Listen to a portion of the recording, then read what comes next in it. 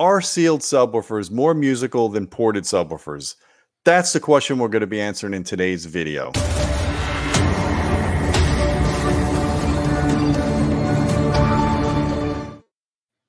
Hey folks, I'm Gene Delasala with Audioholics, and I want to answer a question that I get all the time. As you guys may know, I do some private consulting online.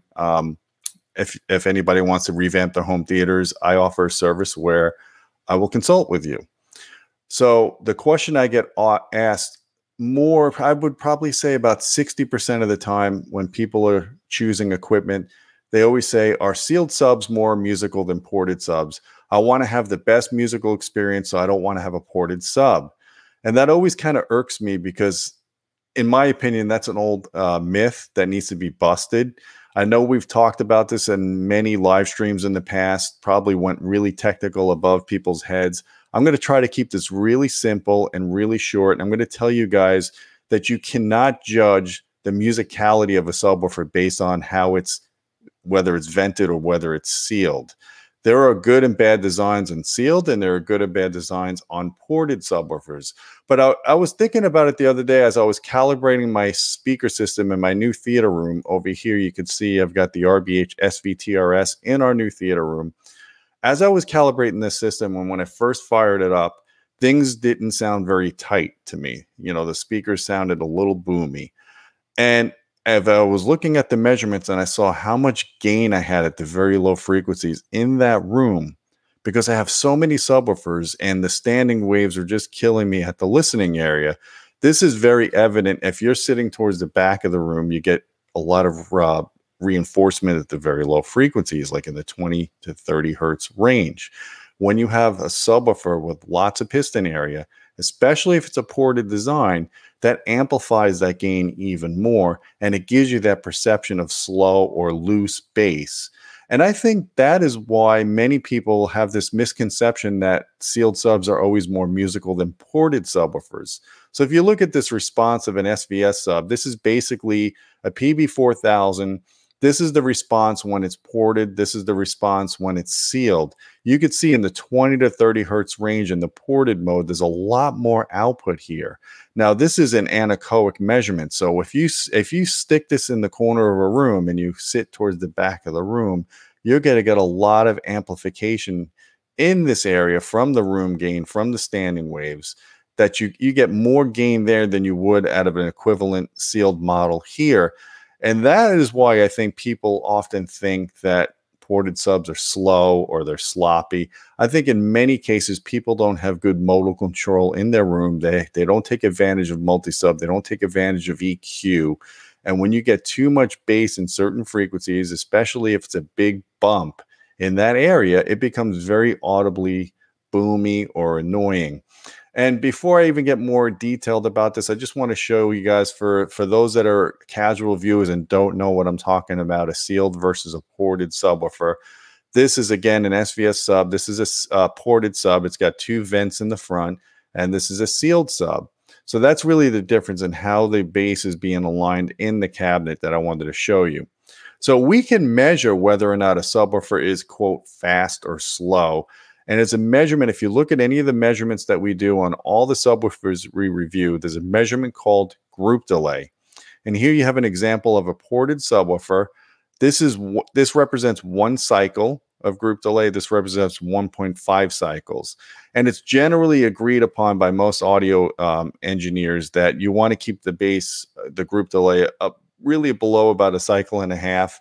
A cycle at higher frequencies and a cycle and a half at very low frequencies, because as you go down in frequencies, just the nature of how bass works in small rooms, you do generally get more group delay. Things technically are slower, if you will, because of the longer wavelengths.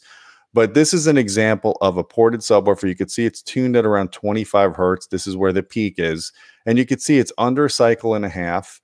And over here, it's way below a cycle. And over here, it's below a cycle as well, below the venting frequency. So that's very typical behavior of a ported subwoofer. And this is an example of a well-designed subwoofer.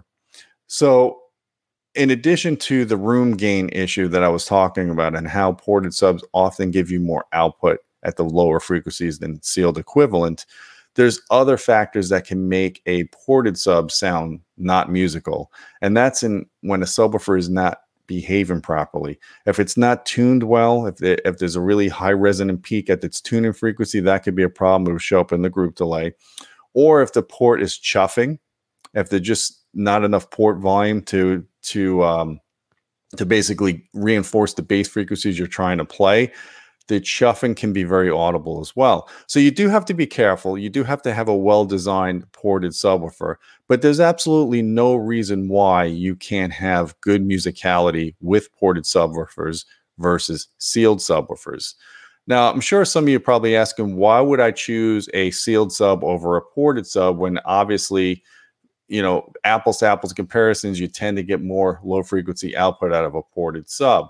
Well, you look at this example here, a ported sub tends to be very large.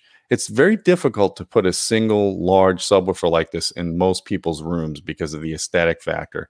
It's a struggle when I consult just how to get two subwoofers in a room and not, piss off the significant other or the wife or whatever. So in many cases, people can't do a big ported subwoofer, so they go for the sealed one. And there's advantages to that. The advantage here is if you put two small sealed subwoofers in a room, even though they're not co-located, at the very low frequencies, you still get a low frequency coupling factor below about 30 hertz or so. So getting two smaller sealed subs like this in a room versus one large sub, you can get virtually almost the same amount of low frequency bass playing from these two subs versus this one larger sub, but you get the benefit of multi-sub. And the advantages of multi-sub when you have two subwoofers properly placed in a room is your seat-to-seat consistency is better. And what that means is when you sit from one seat to the other, the bass sounds more similar than it doesn't if you just have one sub. And why you want seat-to-seat consistency is obvious. You want to have all your seats to have good bass, but it also makes EQ far more effective. See, if you have only one subwoofer and you EQ out a big bump, generally speaking, it's only going to benefit that one area if that bump isn't at the other seats.